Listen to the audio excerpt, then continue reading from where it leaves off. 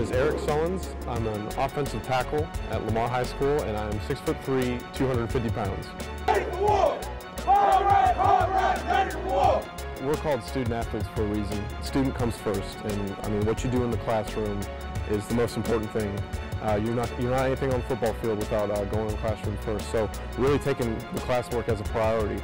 And I mean, it can be tough at times staying up late at night doing work, but I think just doing your classwork first and worrying about the football stuff coming in second is the most important thing.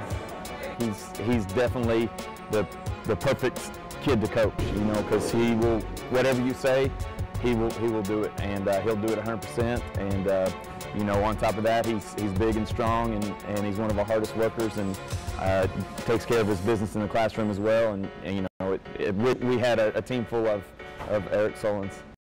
The coaches tell me all the time that I'm like Senator or the congressman of the football team. I've got the hair, and I walk around really official-like, and they always make fun of me for that. But I don't know. I like setting a good example by dressing nice, looking nice, and I guess it's just something to make fun of. But I don't know. I think it's funny.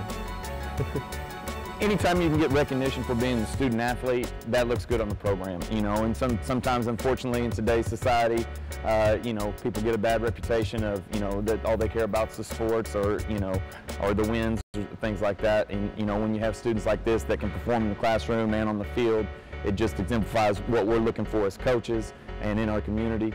One of the things about Erich that is special to me, you know, every year at the beginning of the year we vote on captains.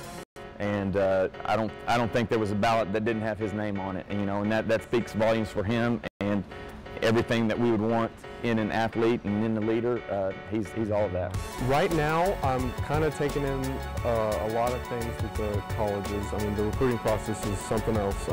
I'm being looked at by University of Pennsylvania and some other schools. I've received 2 offers from Lindenwood University and Emporia State University, and I'm also being recruited a little bit by University of North Texas, Rice University, and Southern Mississippi.